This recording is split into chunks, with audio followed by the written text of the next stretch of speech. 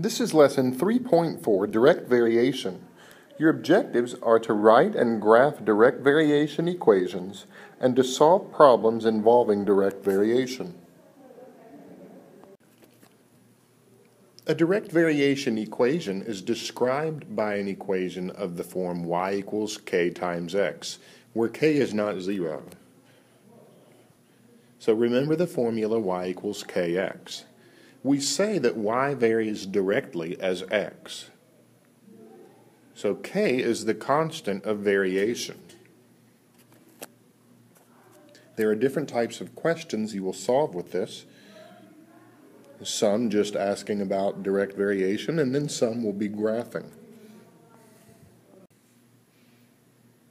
Name the constant of variation for each equation, and then determine the slope of the line that passes through each pair of points. This is an example of a direct variation graph. Notice that the y-intercept is 0. Direct variation graphs always go through the origin, and then it will have some slope. Well, to start, the constant of variation is -2 because the equation says y equals -2 times x. So k is -2. Now let's find the slope of the line. Use the slope formula. Take your pick which point you want to be the first point and which you want to be the second. If we use 0, 0 as the second point, y2 is 0, minus y1 is 2, over x2 is 0, minus x1 is -1. When you work that out, m equals -2, which is the same thing that k was. The slope of a direct variation equation will always be the same as k. Number 2, this is the graph of the direct variation equation y equals 3x. K is the number in front of x, and in this one, k is 3. Now to find the slope, use the slope formula. M equals y2 minus y1 over x2 minus x1.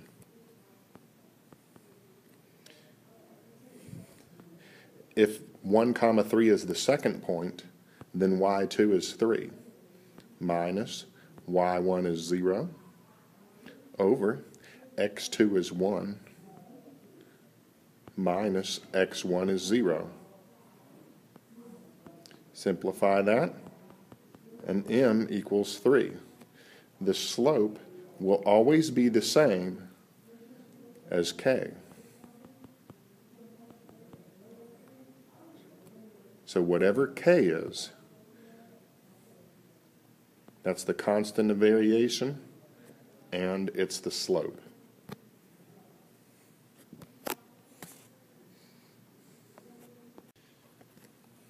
Number 3, here's another graph of a direct variation equation, y equals 3/2 x.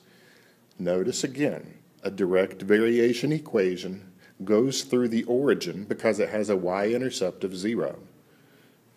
They will always go through 0, 0. This is in the form y equals kx, and in this case, k is 3/2. To find the slope, use your slope formula.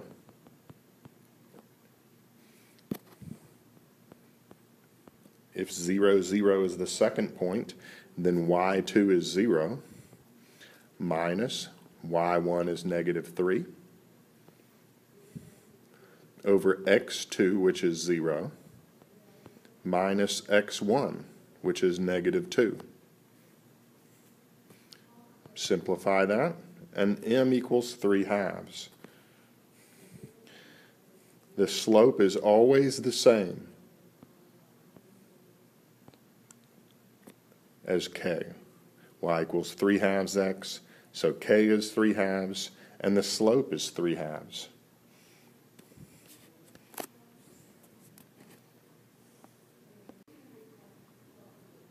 Suppose y varies directly as x. Write a direct variation equation that relates x to y and then solve. When you're working out questions like this, just remember to find k first. Once you find k, use that k to answer the question. Number 4. If y equals 4 when x equals 2, find y when x equals 16. Well, this is direct variation, so we'll use the equation y equals kx. Start with the first half of the question. If y equals 4 when x equals 2, well, substitute in. Y is 4 and x is 2. Solve for k. Divide both sides by 2. So k is 2. Now use that k to answer the other question. Find y when x is 16. So, it's still y equals kx. I'm looking for y. K, I've already found it. It's 2. And x equals 16. So y is 32 when x equals 16. Find k first, and then use that k to answer the other question. Number 6. If y equals negative 4.8 when x equals negative 1.6, find x when y equals negative 24. Well, this is direct variation, so use y equals k times x, and then look at the first half of the question. If y equals negative 4.8 when x equals negative 1.6, we'll substitute in negative 4.8 for y and negative 1.6 for x, and solve for k. Divide both sides by negative 1.6, and k is 3. That's the constant of variation. So no matter what x and y are in this particular question, k will always be 3. It's constant. It doesn't change. Now look at the second half of the question. Find x when y equals negative 24. We'll use y equals kx again. Y is negative 24. K is the 3 that we just found times x. And solve for x. Divide both sides by 3, and x is negative 8. Use the first half of the question to find k, and then use that k to answer the second half of the question. Number 7. If y equals 1/4 when x equals 1/8, find x when y equals 3/16. Well, this is direct variation, so y equals kx. Use the first half of the question and find k. Substitute 1/4 for y and 1/8 for x, and we'll solve for k. Since that's k times 1/8, we'll need to divide both sides by 1/8. And when you divide by a fraction, you're really multiplying by the reciprocal. So multiply both sides of the equation by the reciprocal of 1/8, which is 8. On the left, 8 times 1/4, if you need to put it over 1, that gives you 8/4, which is 2. And on the right, 1/8 times 8 is just 1, and 1 times k is k. So k is 2. Now answer the second part of the question. Find x when y equals 3/16. Well, y is 3/16. K is 2. Solve for x. That's 2 times x, so divide both sides by 2. And when you're dividing by 2, you're really multiplying by 1/2. So it'd be easier on this one, since I have a fraction, to multiply by 1/2. Multiplying those fractions gives you 3 over 32, and that's x. Find k first, and then use that k to answer the second part of the question.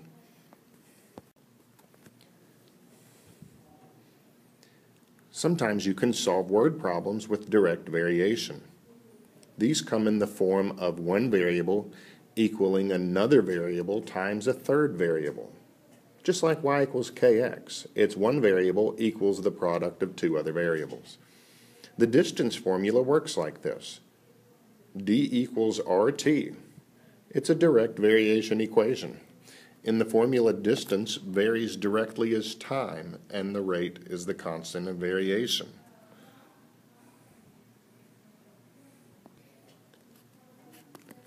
There are lots of other real-life formulas that we use that are direct variation. So whenever you have a word problem, be prepared that sometimes they will work just the same as direct variation. Consider this question. Number 1. The total cost C of bulk jelly beans is $4.49 times the number of pounds P. Write a direct variation equation that relates the variables. Well, this is definitely direct variation. It's in the form y equals kx. Y is going to be the total amount, and in this case, the total amount is the cost C. Notice the wording of the question. C is. C is the total variable C, and is equals. That allows you to start the equation like this. Then you have $4.49 times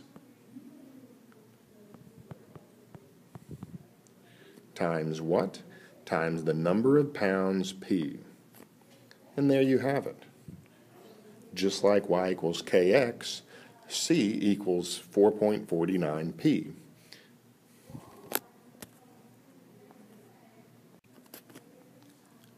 Part B, graph the equation on the grid. Well, any direct variation equation starts at 0, 0, so I know we can put a point there. And then if you remember, the constant is just the same as the slope. In this one, the constant is $4.49. And since the slope is rise over run, we can put that over a 1, making it a fraction. And then remember that that will act like rise over run. So in the graph, I'll go up 4.49, which is about 4.5. And then I'll run 1 to the right. Up 4.5 over 1. Up 4.5 over 1. Up 4.5 over 1. Get you a few points, and then draw the line. It goes through the origin, and then it uses the slope, which is the same as the constant of variation. In this case, 4.49, which you can put over 1 to rise over run.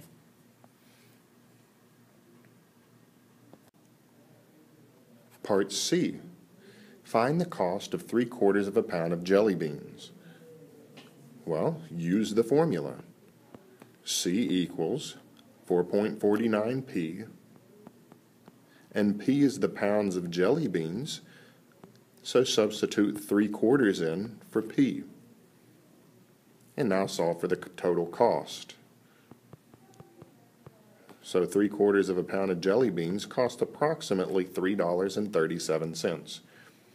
Use your formula, substitute in what you know, and solve for what you don't.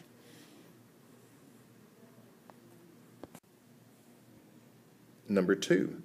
In chemistry, Charles's law states that at a constant pressure, volume of a gas varies directly as its temperature T. A volume of 4 cubic feet of a certain gas has a temperature of 200 degrees Kelvin. A. Write a direct variation equation that relates the variables. Well, it's direct variation, so y equals kx. That happens when y varies directly as x. Well, let's apply these new variables to that equation. Since v varies directly, then we will have v equals. What does it vary directly as? It varies directly as the temperature T. So it'll be K times T.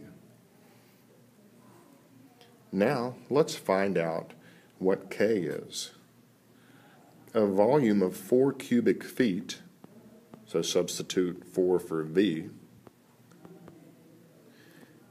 of a certain gas has a temperature of 200 degrees Kelvin. So substitute 200 for T, and we'll solve for K. Divide both sides by 200. So K is 1/50th. To rewrite your equation, V equals, K is now 1/50th, times T. So find K, and then rewrite your formula using that value of K. B, graph the equation. Well, to start the graph, since it's direct variation, we know that it goes through the origin. So I have a y-intercept at 0. Now let's use K as the slope. K is 1/50th. So the slope is 1/50th. And we can rise over run to put some more points on this graph. We'll rise 1, run 50. So from the origin, rise 1, run 50, put a point. Rise 1, run 50, put a point. Rise 1, run 50. And keep doing that. Get a few points, connect the dots, and there's your graph. Remember, direct variation goes through the origin, so start there, and then use your slope to rise over run to the next point. Connect the dots.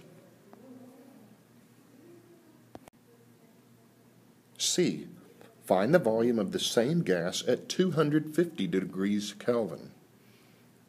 Well, use the same formula, V equals 1/50th T, except this time, since we know T, substitute that in. T is 250. Work that out, and V is 5, and the units for volume here are cubic feet, so this will be feet cubed. Use your formula, substitute in the value they give you, and solve for what they don't give you.